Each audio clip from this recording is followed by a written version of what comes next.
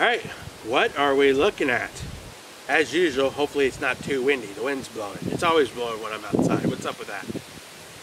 Anyways, we're doing an update on the 99 WJ. Okay?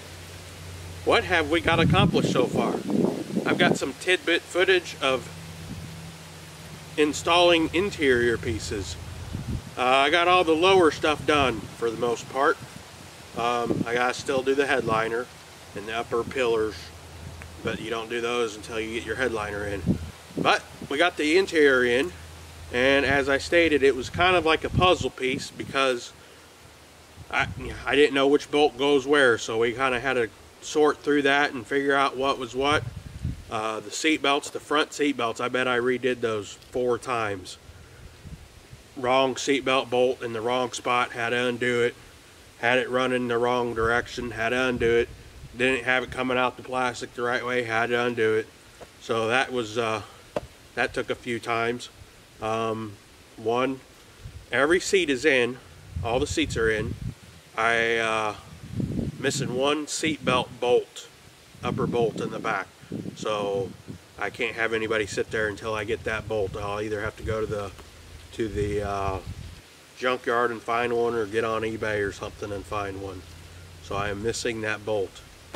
Okay, so we've been driving this to work a couple weeks now. It's let me down a couple times. Okay, first off, before we get to that, we are going to name this truck, this Jeep. I keep saying truck, but you know, Jeep. The name of this Jeep is going to be, so the name of our first truck, you already know this because we've told you this in previous video. The name of my first truck, it was a 1967 Ford Ranger. This was back when Rangers were big trucks, not little trucks. It was a 1967 Ford Ranger that a couple of my uncles and my sister learned how to drive on. It was all beat up. So it was called Black Tragic. And that truck was called Black Tragic. And it had that bull on the back glass etched.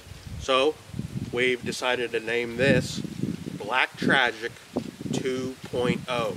Black Tragic 2.0. We etched it. It's been christened. It's officially named Black Tragic 2.0. Got my little bull there on the window. I may do a big one in the back. Something similar to what I can remember that was on the original Black Tragic. Black Tragic. What a name for a vehicle. This thing has had some tragedies so far. So I went to the gas station. Close to the first week of driving it, went to the gas station, turned it off, went to get gas, wouldn't start back up. It's like, great. Some gentleman there was helpful enough to help me get it going. We determined that it wasn't getting good grounding, so I took it home, threw a couple ground straps on it. Okay, we're good to go. Drove it to work, died on the way to work. I was able to get it back to work. Did this 2 or 3 times on the way to work. It would just die. It'd get going, it'd make it about halfway to work. By the time it warmed up, I guess, it would just kind of die, and gauges would go out, gauges would go crazy. So I was like, oh man, I either got a computer problem or I still got grounding issues. Took it home again, added even more grounding cables. So we've got a few good grounding cables on this thing now, and I've driven it for a week with no problems. Uses a little more gas than the Nissan did. I figured it out at 13 miles per gallon in this thing, and the Nissan was getting about 17. So cost me a little more in gas. But so we'll give you a view of the inside of what we've got done. It looks good. I actually kept the original carpet. The guy said the original carpet was pretty nasty. It's got some, especially in the back, it's got some grease stains where they probably hauled car parts. But I'm going to be getting in it. It's going to be getting used. It's going to be used in the woods. I'll probably haul car parts in it. But it looks really good to me. I think it came out good. I didn't put the new carpet down. The new carpet was thin, aftermarket probably, and it looked like it was going to be a pain in the butt to put down. So I just put the original carpet back in, put some floor mats on it. May get some nice WeatherTech ones eventually, but for now we just put the cheapos in that I already had. Seats look excellent. They are nice. Nice black leather, comfortable. This is one of the most comfortable vehicles I've ridden in here lately. And it has cup holders. I haven't been driving in a vehicle with cup holders in forever. So now I can drink coffee on my way to work. So that's nice.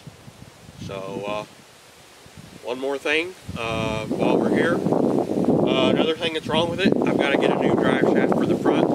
It's got the old style, I don't know what they're called, Rep Zerks CVs. And anytime you lift a Jeep up with that, the joint usually goes bad. So I got to change that to a double cardigan. That's on the list to do. So right now we're actually two-wheel drive. We don't have that front-wheel drive shaft in.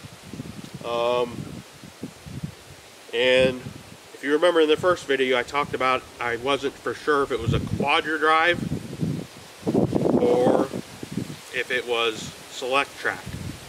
So it's got quadra drive axles in it. It was originally quadra drive, the whole system, and the person swapped out the transfer case for a select track, which is actually a nicer transfer case, which allows you to go into two-wheel drive. Quadra drive meant that it was always in four-wheel drive, all-wheel drive, all the time.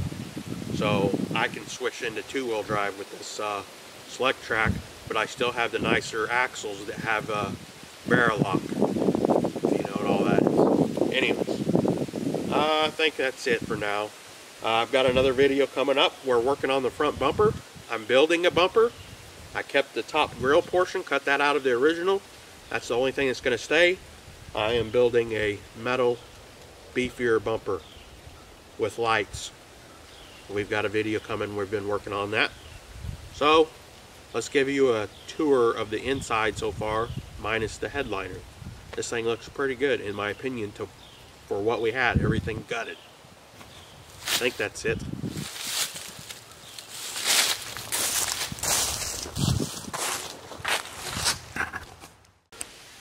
Alright, let's start with the back here. So I've still got those lights from the up top. We'll put those in when we put in our headliner. Those are still plugged up back here. So this is the worst part of the carpet. It's obviously got grease stains on it. I don't care.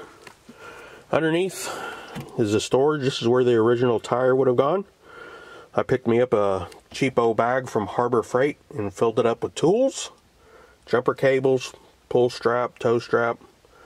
I picked up a set of, I already had a bunch of tools, sockets, and then I picked up a set of cheap metric wrenches at Harbor Freight. This thing takes metric and standard, but you can get by with mostly metric, so I picked that set up first. That is the back. Right here is where the original CD changer used to go. I am thinking about incorporating a subwoofer there later, at a later date. Got to have some boom. Probably take the boom out of the Nissan and incorporate that sub in there somewhere, sometime. So I got to figure out what to do with the tire. I really don't want to put it on the back of the tailgate. So I'm thinking about either mounting it sideways in here, or we'll do a roof rack eventually and throw it on the roof. For now, I'll just throw it in the back probably though. And I've got to get some sort of jack for that. Moving on to the rear passengers.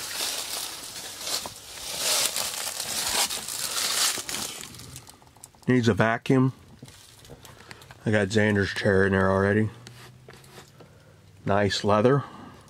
It's pretty clean.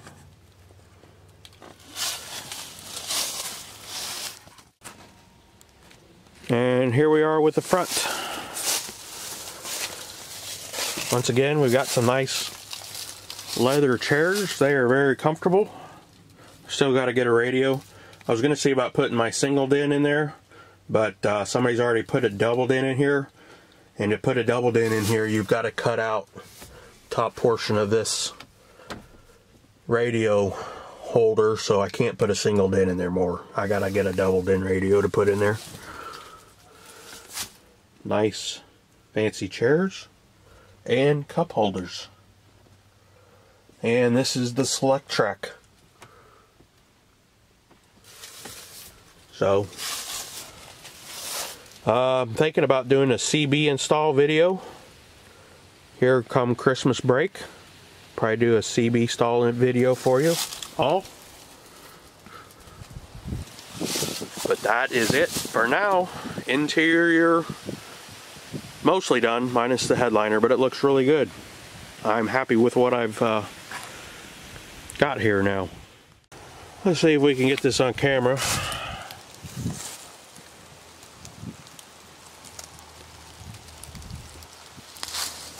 Our little window etching.